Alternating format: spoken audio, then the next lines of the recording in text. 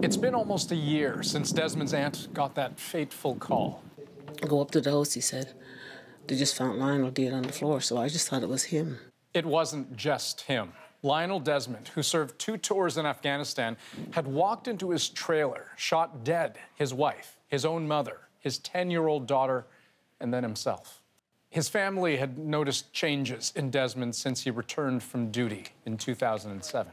Day 13, raise awareness for PTSD. For years, he struggled with post-traumatic stress disorder and depression. My brother told the hospital that he wasn't right, that something was wrong with him. His sister said the system knew everything it needed to know, but didn't act until it was too late. And the mental health system of Nova Scotia, the government, for our veterans, failed my brother. Desmond's family has called for an inquiry ever since, and now they have it.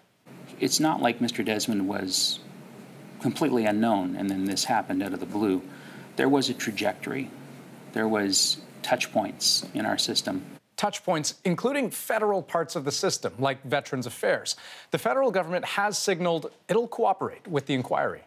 When this inquiry does produce a report, the hope is that the Desmond family tragedy will lead to changes that help others. But the climb ahead is steep. We recently got a look at new numbers that paint a pretty bleak picture of the mental health challenges faced by Canada's armed forces. A study examining Canadian veterans shows that men are at a 40% higher risk of death by suicide than those in the general population.